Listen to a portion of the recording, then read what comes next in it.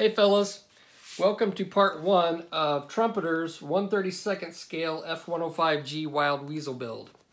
Now the owner sent me this plane along with the D model to build for him. He wants them both painted similar in the SEA camouflage scheme from Vietnam. And instead of doing, two build videos, what I thought I'd do is I'd build the D model, the single seat version, first so I can get an idea of how the kit goes together, what issues there are, and that way I can do a build model on the G. So that's what we're doing. So I've already got the D model built up and it's back here, and it's a pretty good sized plane. It's I feel more comfortable in 32nd scale. I've been building some 148s, and I know a couple people mentioned get back to 32nd scale planes, and so here I am. But I've got this all in primer, and overall the fit wasn't too bad. Now there are some issues. Now one of the main issues with this 32nd scale 105 kit is the bottom fin here on the fuselage. Let me see if I can get the other one. So this is the D model, and this is the G model. As you can see, the two-seater. But the bulbous area, or this bulbous fin down here, is just kind of too big and wide, and it's not accurate. So I've taken care of that on this one. You can see how nice and thin that is. The owner sent me these, let's see, what is this? The Quick Boost ventral fin, and I will put this on the G model as well, but that's not, it wasn't that bad. I was kind of happy to build these because I was going to get out of dealing with resin for a while, but he did give me a couple resin parts, but it's not that big of a deal. You just got to cut off that ventral fin down here and glue this on. So not that big of a deal. He's also gave me these, I guess they're some kind of air intakes or something on the side. He also sent me some resin, one of those, so I threw those on as well. Now, the detail on this, it's pretty good. When you get into the cockpit, it's not very good. And what I did with this kit, and let's take a look, and I think I've got some pictures. I'll show some pictures at the end because it's kind of hard to see. But I did detail up the cockpit and the canopies a little more than what the kit is. The details as far as like the instruments and stuff, not that great. I think this kit was built back in 2002 or something. So the details, not that great, whatever. But I ended up doing some extra detailing, especially with the canopies. Now up here you can see these little mirrors. And I also I took some styrene and did some scratch building in the windscreen and then in the canopy, because it was pretty much bare. Here's kind of what with the canopies, the kit doesn't give you any extra stuff for the inside. So what I did with the D model, since I didn't have any photo etch for it, grab this, is I ended up just scratch building some detail inside of here, and I don't know if, there you can kind of pick it up. So I used some extra photo etch that I had and some plastic card, and I made some framing and stuff on the inside, added a little bit of wiring. I show a picture at the end so you'll be able to see it. But anyway, so that's what I did with this one, and I think it turned out pretty good. Now, with the G model, he supplied a bunch of photo etch, and I do show kind of how I do my photo etch, just a little tiddly bit, because to be honest with you, I suck at photo etch. But he supplied me with a bunch of photo etch, so I'll be able to detail up the interior of this G model and make it look super cool. He's going to have the cockpits open, or the canopies open. So this should be a pretty cool, interesting build. And then when I'm done building this one, then we'll get to the paint booth and I'll paint both of them. So I've done enough rattling here at the beginning. Let's get on with the video. Okay, one of the first things you're going to want to do is build up the engine. Now, there's no way to really show the engine unless you do a lot of cutting on the fuselage of the plane. So, and Trumpeter does this a lot in their kits. I don't understand it, but they put a lot of detail in their engines. There's a bunch of stuff that goes on here. I'm not going to mess with that because you're not going to see it anyway. It's just a waste of time and it adds extra weight. So what I've done is I've glued the two halves. It comes in this half, you put it together, slap this little O-ring on here, and then there's this fan that comes in the goes in the front. And this is the only thing really that you might be able to see if you look down in the intakes, which is you're not really going to see it unless you shine a flashlight in there. But so I went ahead and built this part up, and then the tail end of it fits on this little piece right here, and they go in like this.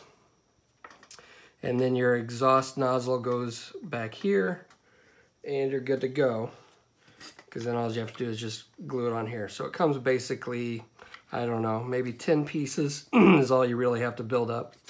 So you want to do this first because you can't close up the fuselage halves until you get the engine built and put in there. One of the issues that I found is all these little injector pin marks that kind of stick up, and there's 2 or 3 of them that are really deep, which I'm going to have to fill in. And again, you're probably not going to see this unless you shine a flashlight into the tail end. I'm going to paint it black and do some weathering on the inside, so even that's going to help cover it up.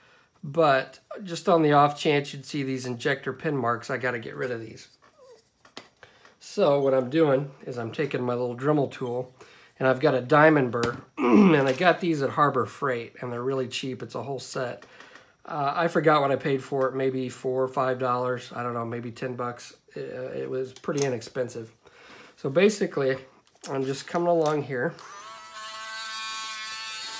and I'm just getting in here in between. And it doesn't have to be perfect. And I'm just grinding these off.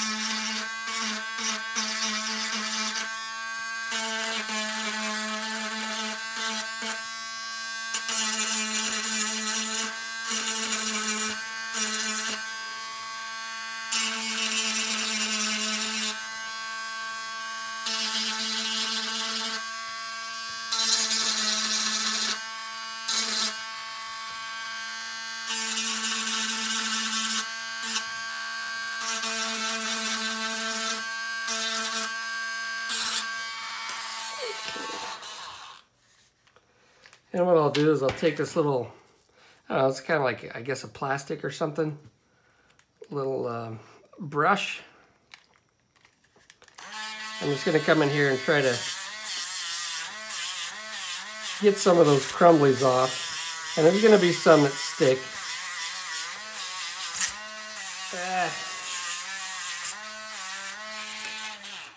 Okay, and then I can also come in with my little rounded X-Acto blade and kind of get whatever little remnants I can out of there without destroying the detail surrounding it. And again, it doesn't have to be perfect, because you're not going to see a lot of this, but kind of got the line there, didn't I?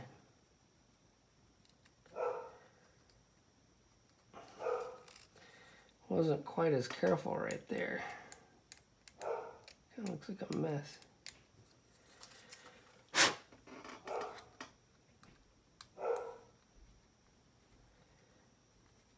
Okay. Then what I'm going to do is I'm going to take my Mr. Cement S, and I'm going to come along in here and,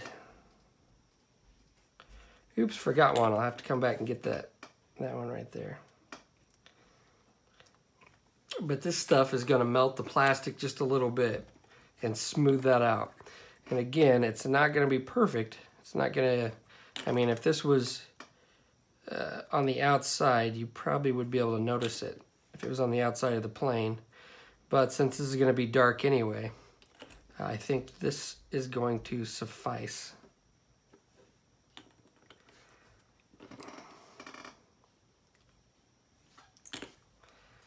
And that's how you kind of clean up Trumpeter's little injector pin messes.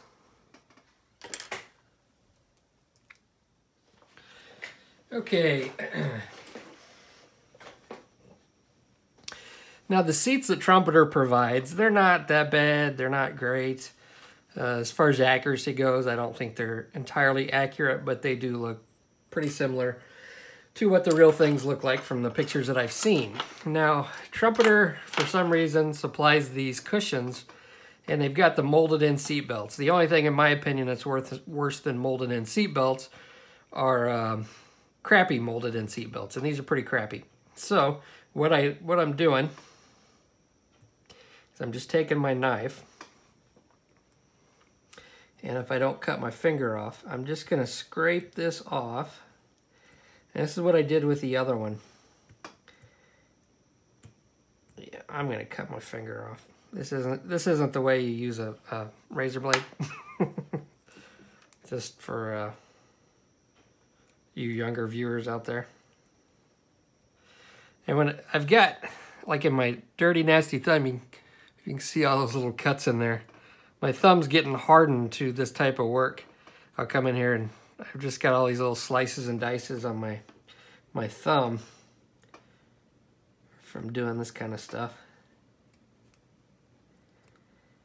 Fortunately, I haven't cut myself enough to get stitches. Now, I've only got stitches twice in my life, and the second time I got them was when I was a kid. I was probably maybe 10, and I cut my finger with an X-Acto blade right there.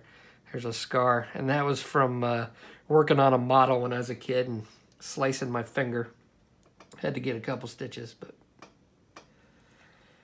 So what I'm doing, just trimming this off, and then I'll take my file, and I'll make seat belts with tape and some extra photo etch, which looks a lot better than this stuff that they got molded on here. So now I'll take my file, and I'm just gonna get rid of the rest of this.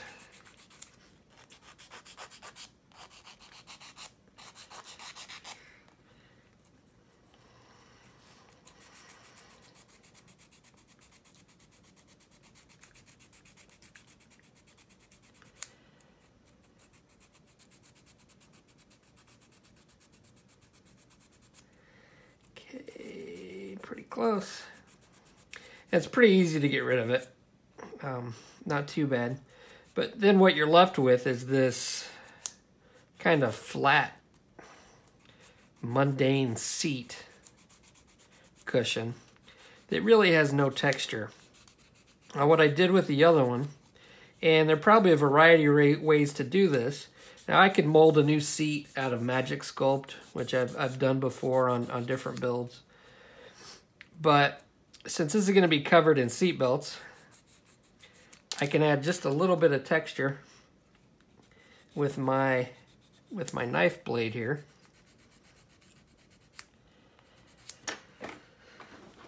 By just kind of scraping, taking the edge and coming along, scraping away some plastic.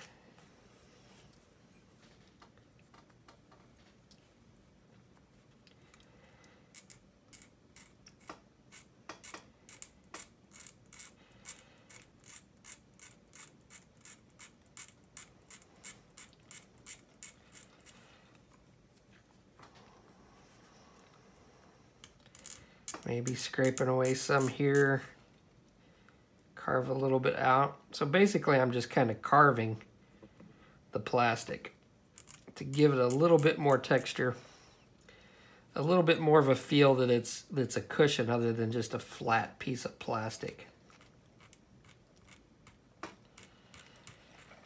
And again, it's not something that's going to be real noticeable because it is going to be a little covered by seat belts, but all those little details I think are important.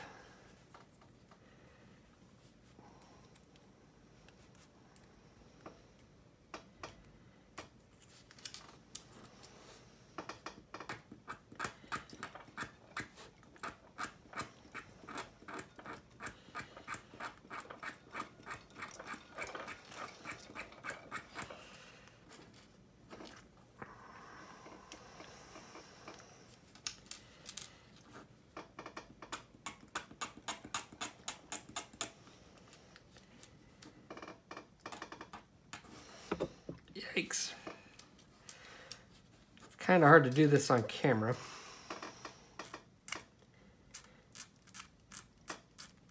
But you'll at least get the idea of what I'm doing and how I'm doing it here.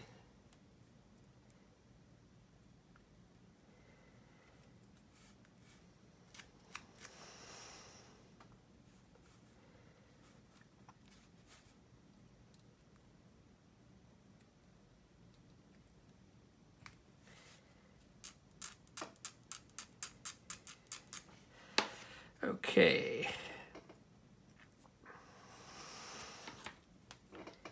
I could have come in here with a Dremel tool as well and done it that way. But I also don't want to go so hard that I drill through the plastic. Now what I can do is take my favorite stuff, Mr. Cement S, and I can soften that up.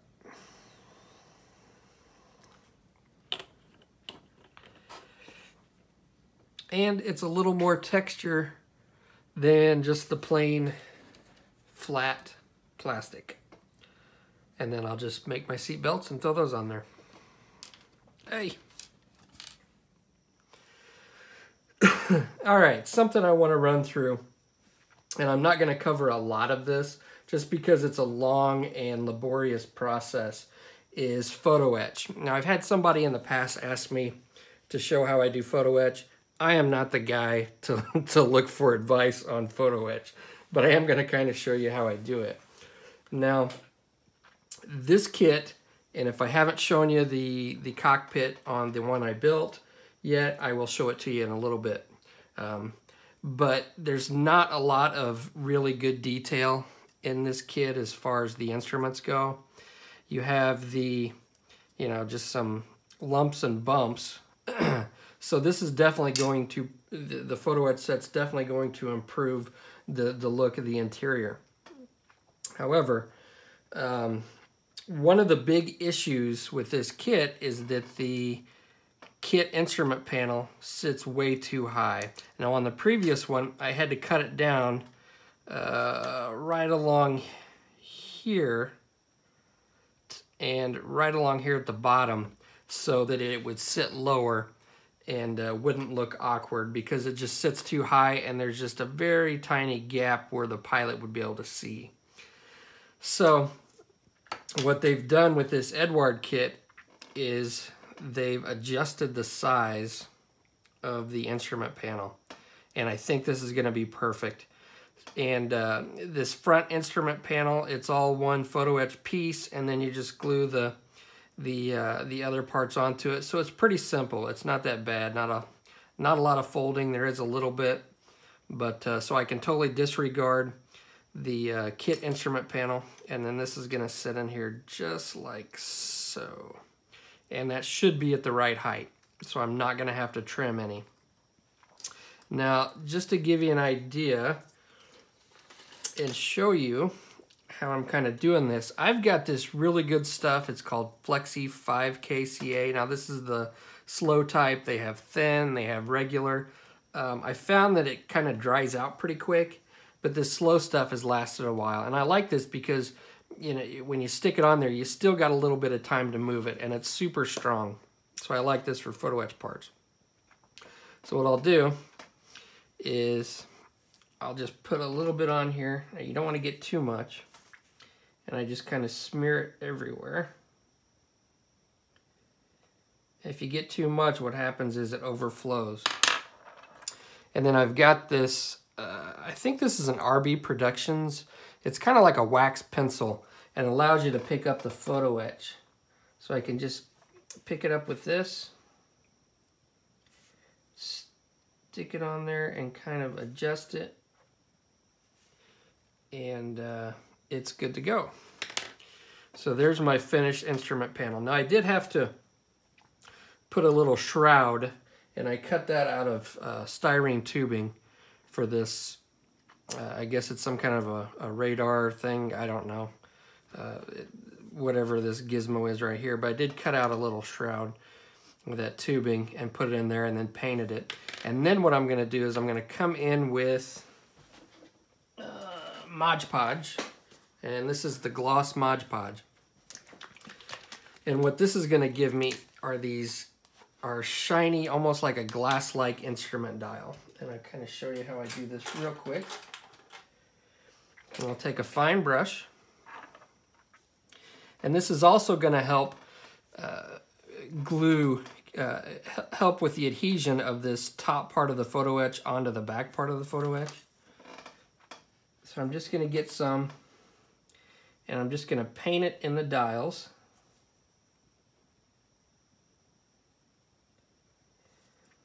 And this is going to dry super clear, and it's going to give the effect of glass on these dials.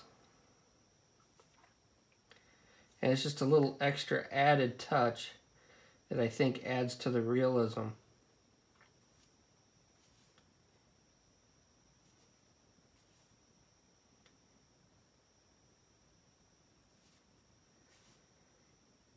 And anywhere there's a dial, I'm going to do this. And it doesn't take too long to dry. Usually within a half an hour, it's all dry, just depending on the thickness.